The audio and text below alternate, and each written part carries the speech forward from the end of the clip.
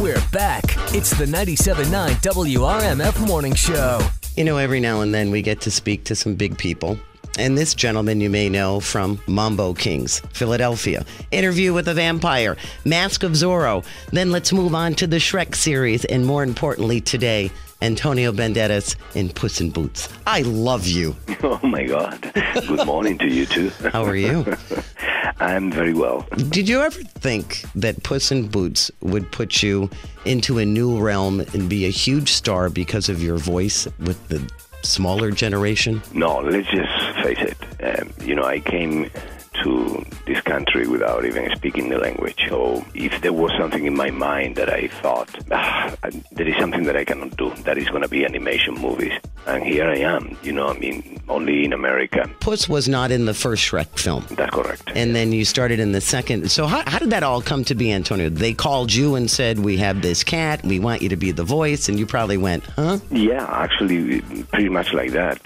I said almost an unconditional yes, because I saw the first Shrek, and I loved it, and I thought it was a huge U-turn for animation movies. So when they called me, I was very proud just for the call, but then I never thought that the character was going to go that far. But people loved him, and here we are with his own movie. And will there be another Puss in Boots? That is up to the audience. There is a moment that the movie doesn't belong to us anymore. It belongs to the audiences, and they have to make a decision about, if they go, they see it enough for the studio, they will decide just to go. I think actually the character has still a lot of potential. Antonio Banderas, our guest on the morning show here at 97.9 WRMF. Do you ever go to the grocery store and some woman comes up to you and says, just say my name in your sexiest voice? Sometimes what happens, and I am in the grocery store, and a woman with his kid, with 5 years old, they come and they say to their kid, look, that guy, you see that guy? That's Puss in Boots. and the kids, they normally look at me, and they look at the mother and say, no, Mom, this is a guy. Yeah, who's this man? That's not Puss in Boots. It's not a cat, Ma. What's your problem?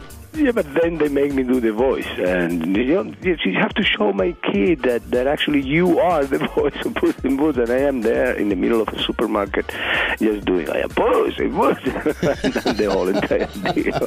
It's fun, and I enjoy that, actually. I love that. I actually, the fact that I can work for kids, and not so much kids, because the movie appeals to audiences of different ages too, but it's a pleasure because I am a father too, and I know the effect that this movie is producing in kids. I was a kid too, and I remember movies at that time that produced that impact on me. It's a beautiful thing. Well, Antonio, I kind of want to switch gears just a little bit. I have to ask you about this other movie. Not a lot of people know about it. Puss in Boots, big family-friendly flick. Everybody's rushing out to see it. And then you've got this other seedy, dark, really cutting movie called The Skin I Live In that's in theaters at the very same time. How's that working? In a way, it's kind of a metaphor of what my life as an actor has been. Having these two movies completely different. I mean, they cannot be more distant from each other.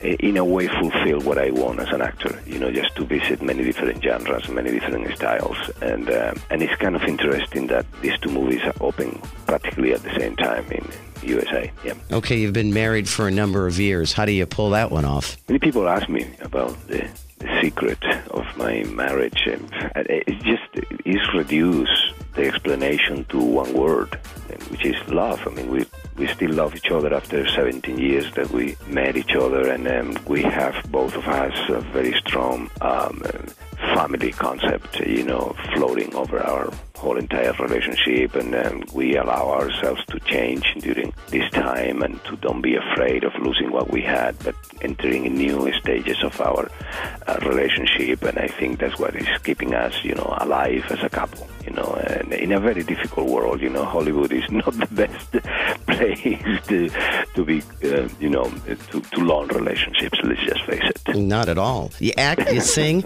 you dance, you direct, you cultivate vineyards. I do. I have a vineyard in Spain. We produce wine, and actually we just signed with a distributor here in America to distribute our wine. In the next couple of months, probably, it's going to be everywhere. What's it called? The general brand is called Anta Banderas. I look forward to it. Just before you leave, Antonio, I got one favor. Okay, go ahead. Can you just say, I love you, Jennifer? I can do that. Let me see if my wife is not around. No, she's not. Okay. I love you, Jennifer. Oh, I'm melting. I can't thank you enough. We wish you the best of success.